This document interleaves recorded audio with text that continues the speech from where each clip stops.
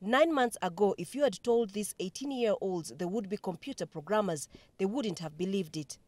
They were still in secondary school and they had no computer skills. Then they joined a project called Girls Can Code, and today they speak like experts. Most of the time we don't use numbers.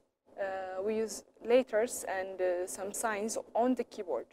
It's easy, but how we use them is the basic part. So there are lots of languages in it, and you can use interchangeably or together, all of them. Hannah Solomon has taken her new skills a big step further. She has developed a website to guide tourists visiting Ethiopia.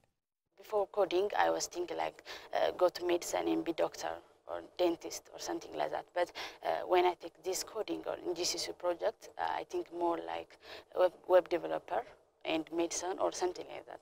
So it makes my options more.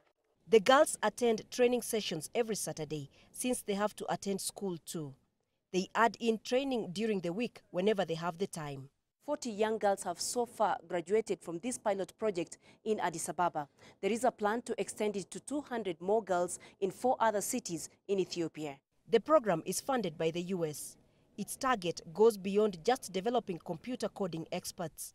We hope that the girls who like it, who have an affinity for it, who realize that they can do it just like the boys can do it, then major in science and technology in universities. The program employs young females like software student Hiwot Bishau as trainers.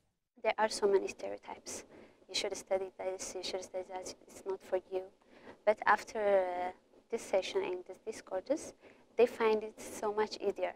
Internet access remains low in Ethiopia, but these girls have been given a real opportunity to get ahead in an industry that is vital to the entire continent. Colette Onjoy for CCTV in Addis Ababa, Ethiopia.